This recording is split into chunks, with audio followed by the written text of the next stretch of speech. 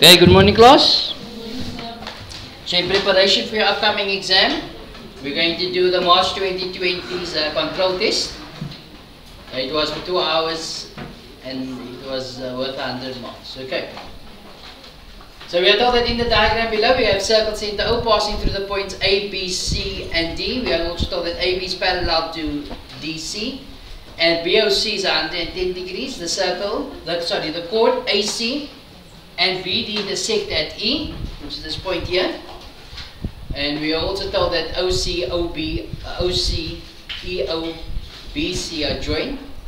First question, calculate the size of the following angles, giving reasons for your answers. Okay, just put this here. So first they want you to calculate angle D. Alright, so angle D is the same as angle A. Okay, but that's not going to help us. However, angle D is subtended by chord CB. But CB also subtends an angle at the center. Not so. So what do we say? So angle D, so this is 1.1.1. Angle D is equal to 55 degrees. Why? Angle at center is equal to 2 times angle at circumference. Okay, so I put 55 in here. Okay. You all okay with that? Alright, let's go to the next one.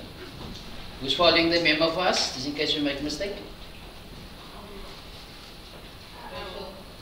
But you guys must done the paper, so you can just let me know if I'm going wrong somewhere or whatever. Okay. So 1.2, they want you to calculate the size of angle A. I already told you what A is, no? A is the same as D. Not so why?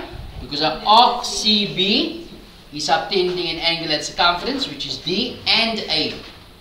So we say that angle A is equal to 55 degrees. Why? Angle in, not semicircle. Angle in, same segment.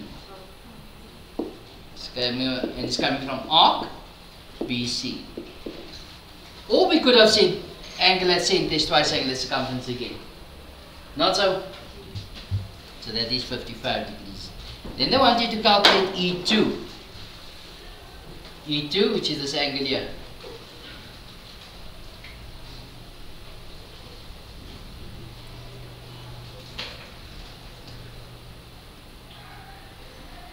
E2.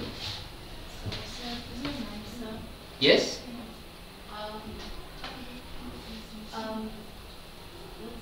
Yes, I'm listening. Sorry.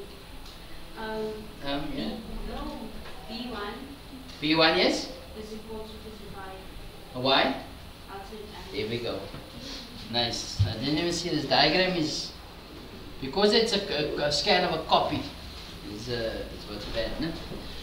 But anyway, B1, 1.1.3. B1 is going to be 55 degrees. Why? So alternate angles with AB being parallel to D. What is this? C. The 55 here. So E1 is exterior angle of triangle equals the interior, sum of the interior opposite. Not so? So then E2 is going to give you 110 degrees because exterior angle of triangle dot dot dot, and is the exterior angle of triangle AB. You guys understand? So I'm going to take off unnecessary information. Okay, I'm taking it off because I want to keep the diagram in focus. Okay. So it's 110 degrees now, and this was 55. Right. I had to put parallel lines here. Thank you to that one. Right, then in question 1.2, we are asked to prove that BEOC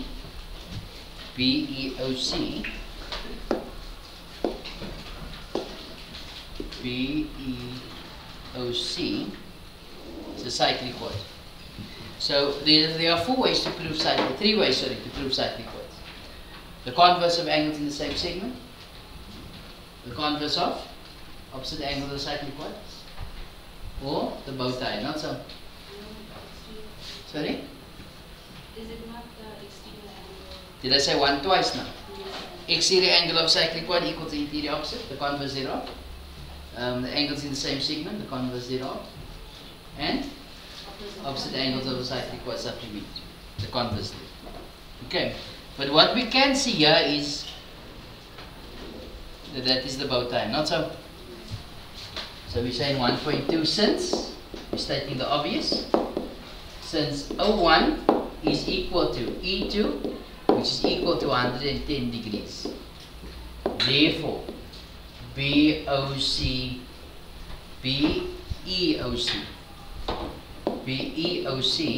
is a cyclic chord. Why? You can write converse of angles in the same segment, or you write equal angles subtended by same chord or same arc. Okay. And there we go. That's for 2 marks. Alright, let's go to the next question. Question 2. That is a proof. This proof was tested in your first cycle test, not so. However, this proof, you'll find a link to this proof in the description box below. Okay. Now,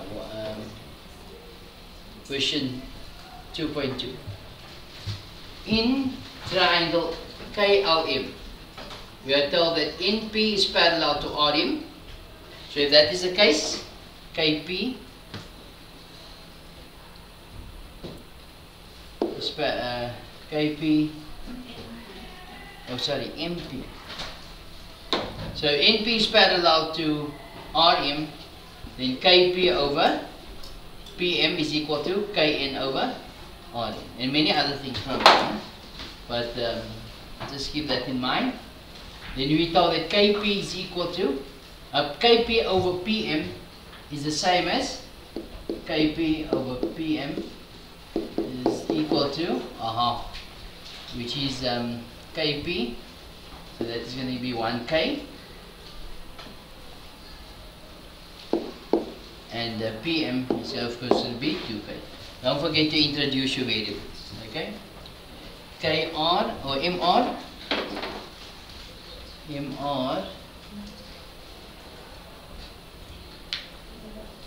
yes, M, R, first lane, over RL. What is this? It's not M. This is KR. Sorry, man. KR over RL. Right? It's going to be 3A to 4. Okay, that's why it didn't make sense to me. Okay, again, the diagram is very, the copy is very bad. Okay. But anyway, we work with what we have. The question says calculate the ratio of NR over, is that RK? Huh? Yes, okay. So in 2.1.1, 2.2.1, NR, so NR is this here, over RK, which is this whole length here. Okay. So NR over RK is the same as PM over K. You all agree with that? Huh? Yes, sir. Right.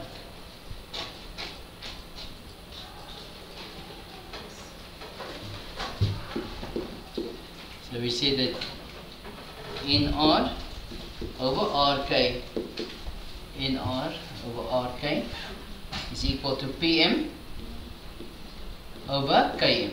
Why? Because of the proportionality theorem with in P being parallel to RN. Okay.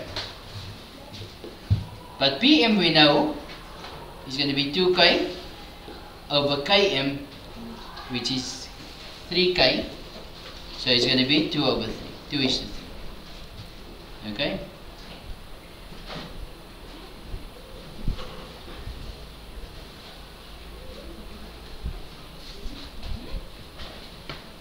Is that right? Huh? It is right. Okay. So if we work with what we have here, it's going to be 2 and there's 3. So RK is 3. So in other words, the same as 3A, that's going to be the same as 2A. Then of course, NK is going to just be A. Okay. You didn't have to write it in at this point, but I'm sure we're going to use it later. Okay. Why people don't sound so convinced today? Don't sound so convincing, suppose I've said. Right, the next one, question 2.2.2. The question says calculate the ratio of LS over SP. LS over SP. But we know that LS over SP is the same as LS over SP is the same as LR over Rn. Why? Because of the proportionality theorem. With RS being parallel to NP. So LR is 4A over Rn, which is 2A. So that's going to give you an answer of 2. Okay, is that correct? Right, so that is 2. So in other words, this is 2 over 1, not so. So in other words, this will be 2B and 1B. Okay. The reason why I write it in this, there might be a area question or something that follows this. Okay. Lo and behold, there's the area question. Okay. So all of this information is on the diagram. I'm just going to take it off again. Let's go to purple. 2.2.3. We are now told determine the area. So make this bigger. Maybe we can see it better. It says determine the area of triangle L in P. Or is that K?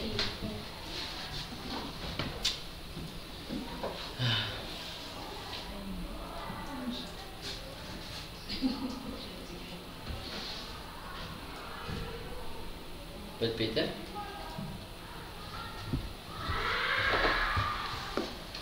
So it's going to be the area of triangle LKP. No? Huh? LKP. So is that triangle over the triangle LKM,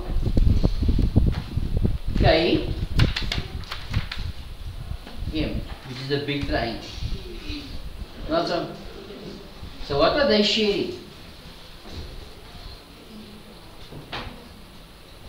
They are sharing angle K. So I'm going to use the sine rule here. Okay? And then we got times the area of triangle. This will actually have a common height, isn't it? How many marks? There's 4 marks.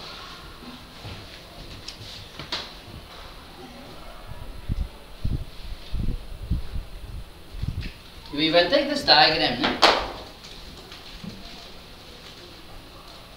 just see. If I take this diagram and I rotate it, well, okay, I share a common height. Is that correct?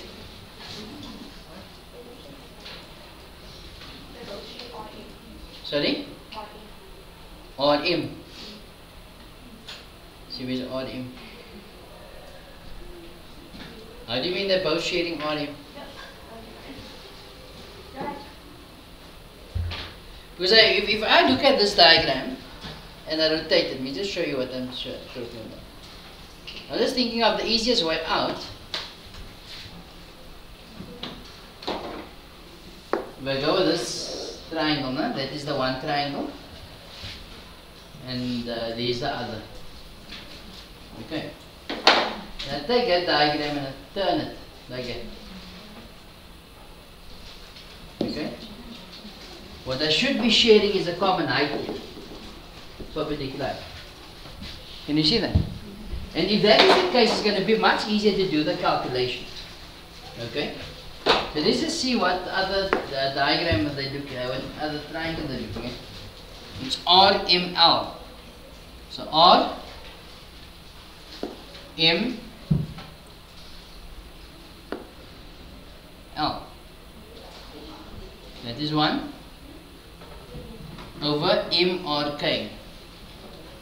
M or K. There again they're sharing a common height. Can you see that, people? So if it's sharing a common height, if two triangles are sharing a common height, and here we've got A, B, C, D. If that is the case, then the area of triangle ACD over the area of triangle ABC would simply be CD over BC. That is why I was interested if there's a common height. Can you see that? This must half a base times height. So you got half. What's my base? BC, and the other bases was CD. And the height is a common height which cancels. So the half cancel and the heights cancel. That is why I'm saying it's CD over BC. Okay, so let's go back to what we have, what we are asked to calculate. So yes, that is common height in both cases. Okay, so let's go with the first triangle. Okay, just write the second triangle's ratio down. So RML,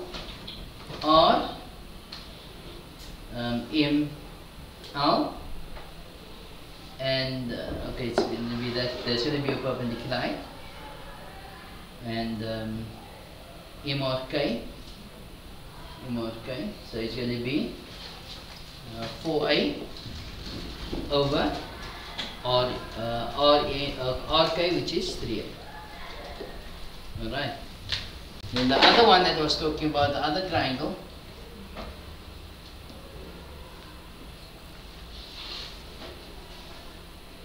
The other triangle, of course, is going to be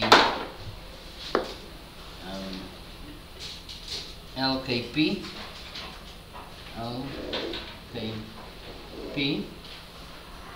So it's going to be, I'm going to go from this point, that being my perpendicular line. So it's going to be KP, which is K, over LKM. LKM, which is this whole length here, which is 3K. So of course the K's cancelled, so it's going to be a third times the A's cancelled, which is 4 over 9. Is that correct? Huh? Yes. Okay.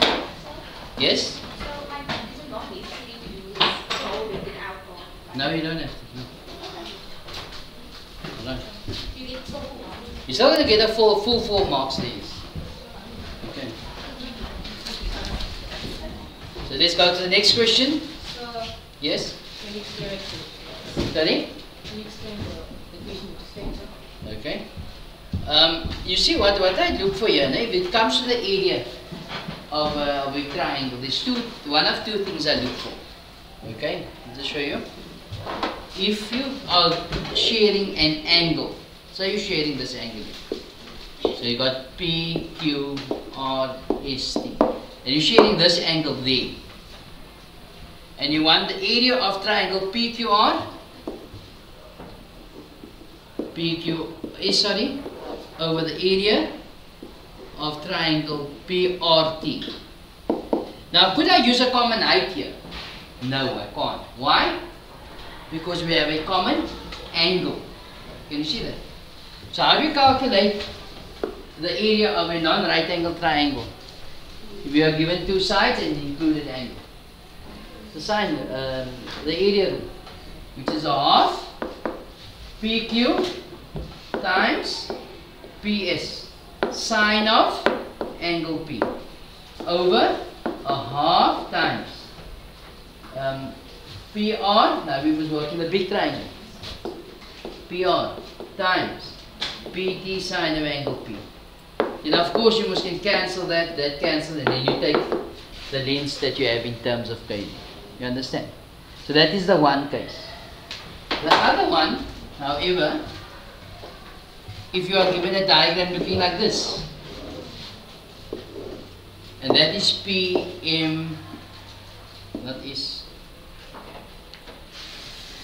PMNO, if that's the case, and they want the area of triangle PMN over the area of triangle PNO, which is this triangle over that triangle, the area. But what do you notice here? What is common here? The height is common. Can you see that? That is why the height is common. So the area is going to be a half PMN, the half base, which is MN, times the perpendicular height, which I just drew in there, over a half times NO times your perpendicular height. That cancels, which now gives me MN over NO. Okay, and then you just take the ratios that you have there. So here we add a common height. Now coming back to your question says that this question is talking about that triangle here, which is LKP. Can you see the big triangle? No? No, the two is the smaller one. I'm thinking now why you're getting at that. Okay, but it's going to be LKP, that triangle, over LKM, which is a big triangle. So if you look at those two triangles, what do we have in common? We don't have common. We do have a common angle K here. Can you see that? But if I look at the other way around, and as I rotated the diagram, I saw that I can actually draw a perpendicular height here. And as you saw when I did the explanation of the first one, knowing the perpendicular height to go in that route is much easier. Not so? So if you had applied the first method here, you would have gotten the same answer. You understand? Right, let's carry on to the next question. In question 2.3, we are told that in the sketch below, P, Q, R, and S are points on a semicircle. So if this is a semicircle, what do we know? R is 90, yes. What else do we know? Q is 90, yes. And so on and so on. No? A semicircle. VT is perpendicular to the diameter. VT is perpendicular to the diameter. Okay? Here we can already see without looking at anything else. There's already a cyclic quad being formed. Can you see that, people? Then we are told that PTS is your diameter. Okay? Prove that. So if we're going to go prove a similarity or congruency question, how do we start? We start by saying in triangle PRS and triangle PTB. So here we go. P, R, S, and PTB. PTB. What can we say? If you are attending this afternoon's lesson, just take your name here. Write it right there. Take your name. If you're not attending, don't make a cross or anything. No? Right, for the two triangles, what do we write? Angle. P2 is a common angle, not so? We can also prove that T1 is equal to angle R, which is 90 degrees. And then of course, V2 is equal to the angle S1 and 2. Not so? Right, so we need to write that down first. Right, so we start by saying in triangle, PRS and triangle PTB. We see that angle P2 is a common angle. This is in both triangles. Then we see that T1, well, firstly, there's 1. R is going to be 90 degrees. Why? Angle in semicircle. So I put 90 there. Also make it a habit of only putting it on the diagram once you have stated with reason. Okay? And then T1 is 90 y? 90 angles in a straight line. Or you can say it was perpendicular. So therefore, angle R is equal to angle T1, which is equal to 90 degrees. And then the third angle is V2 is equal to R is P. Okay, why? So it's the third angle of triangle. So therefore, triangle PRS is similar to triangle PTV. Why? Angle. Okay. Definitely you will get a distance question following this. Okay. Here we go, the distance question. First one is worth 2 marks. We are asked to show that PT times T. Alright, so let's go with what we have. This is 2.3.2. We must say that PR over PT is equal to RS over TV is equal to PS over PV. Is the what's name in the right order? P T, yes, it's correct. Okay. And what's the reason here? Sides in proportion. Okay. So what do they want? They want PT, they want RS, TV. Right, so that's what they want. So we cross multiply. So what do we have? PT times RS is equal to TV times PR. Okay? You guys understand? Then the last question in 2.3.3 is prove that that is the case. Okay? So if I look at what I have, PR TV, so that is that, over PT. Over PT. So in other words, I need to find out what R, where does RS fit in this whole story. Can you see that, people? I see what I have and what I just proved, what is required and what I just proved. Okay? So if you're looking at where's RS, there's RS. What else do I want? PS. PS is this here. What else do I want? PR. So what do we notice? What do we have here? It's a right angle triangle. When do we use squares in right angle triangles? Pythagoras. So what can I say? PS squared is equal to RS squared plus PR squared. The reason?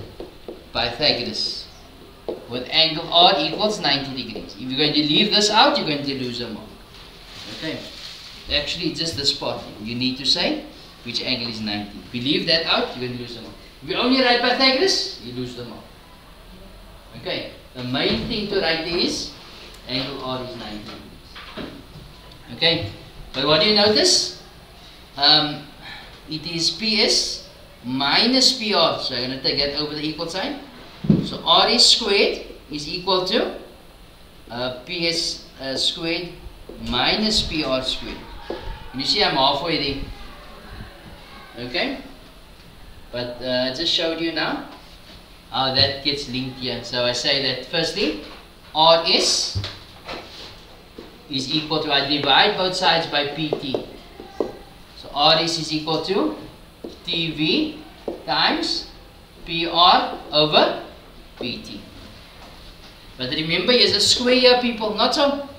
So if I square both sides, and all of that will get the square. And that's what they want here. Can you see that? And I can just conclude, therefore, TV squared times PR squared over PT squared is equal to PS squared minus PR squared. Okay, that's worth 5 marks. Okay, people, this is not going to come to you as a revelation in the exam. Okay, you must practice this stuff. Alright, let's carry on with our lives. Maybe there's better days. People, there's another proof. The proof of the sum of geometric formula. You'll find that in the description box below as well. Okay, it's worth 4 marks. 3.2. Another thing is with regards to your upcoming exam, it's the same setup. You've got your geometry and you do trig first, and then followed by sequence and series. If you feel that you want to do sequence and series first, you do it first. Okay? However, in the answer book, you will see the reason why I put that first, the answer book I want in front. And the paper you're writing on, you just staple it to the back. The answer book that will be given for the first 4 questions. Okay? Which is dealing with trigonometry and geometry. Again, if you're writing on the diagram, write on the diagram in your answer book, please. Okay? It makes more sense, so sometimes you get marks for what's on your diagram. Okay, not all the time. It depends. Okay. The second term of geometric sequence is 128. So what is this, people? T2. And the fifth term of the sequence is 2. T5. Determine the nth term of the sequence. So in order to calculate Tn, what do I need? I need A and I need R. Not so?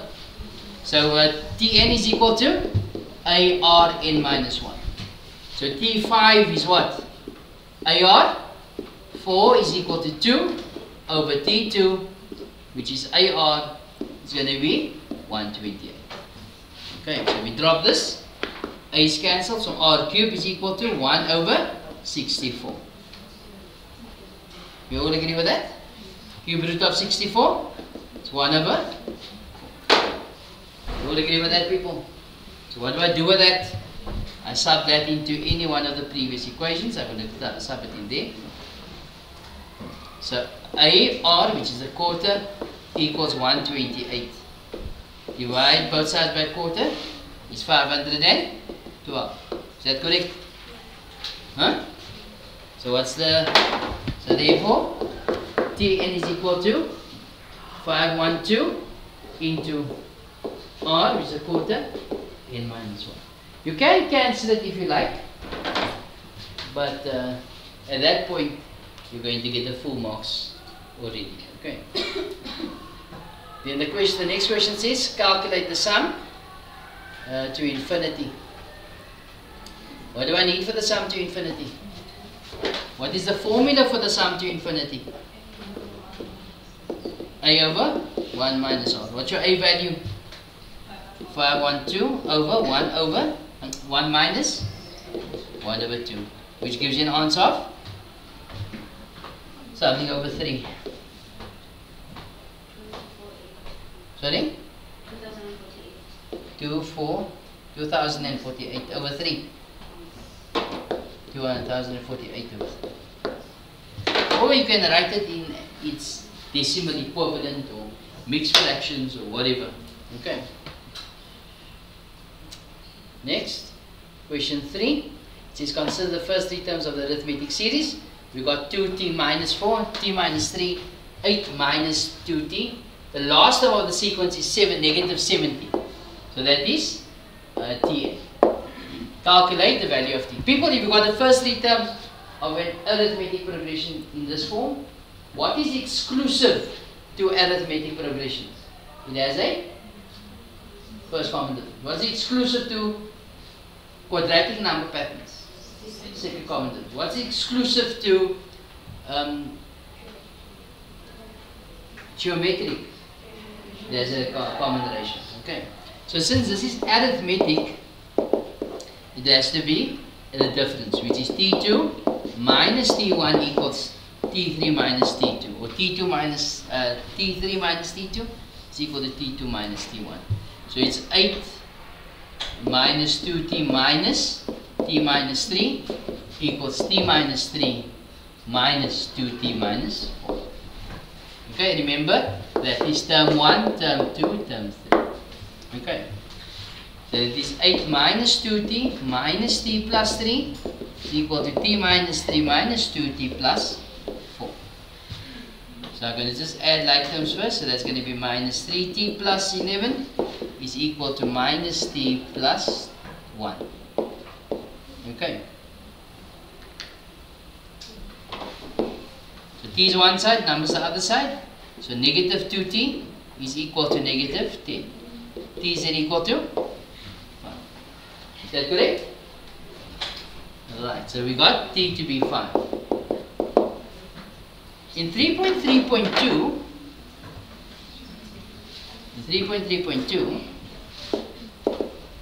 write the series in sigma notation.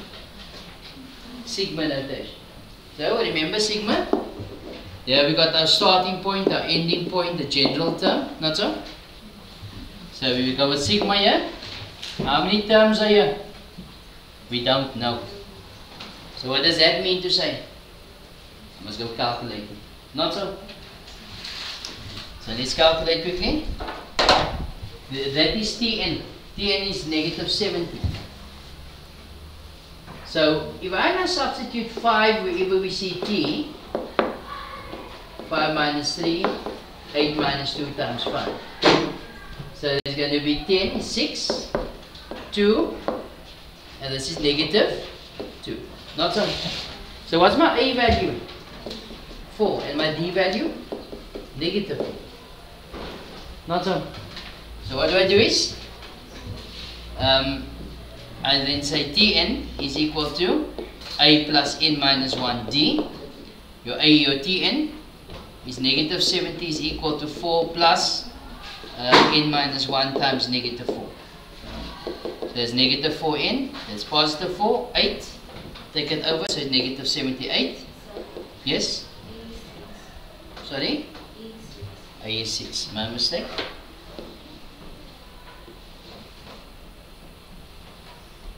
Okay, so 6 plus 4 is 10. No?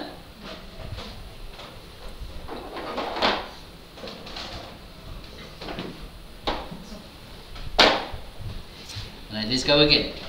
So that is going to give you 10. Take 10 over is negative 80. Is that correct? Right, so n is 20. So what does that mean to say? There are 20 terms in the C. Not so. Give her to her, she's sleeping. She's making up the time for this afternoon. Right, so n is 20. Not so. Now what? Now do we have enough information to write this in sigma notation? Yes. So that is going to go under here, no? So we got sigma. What's our starting point? We always start where n is equal to 1. We have a choice where we start. My apologies for the interruption. So then, how many terms are here? 20. Dimpo Bembi and Rizma April, can you please report? And the general term here is that we Zakia can Inga, Dimpo Bembi, and Tn Rizma April to the is office. equal to 6 plus n minus 1 times negative 4. So they give you negative 4n plus 10. So the general term is going to be negative 4n plus 10. Now, do you guys understand? I think the electrical will be going out soon. So let's just wrap up 3.3. Okay, there's a 3.4 on the sum as well for 6 marks. So we're going to stop at this point. Later on we will just wrap up the last part of this lesson. And then we will, this afternoon we'll wrap up the last part of this lesson. Okay. With this paper series. Alright, so you guys can pack up, Salon? I'll give you another paper as well for Monday. Did I give you another paper already? Huh?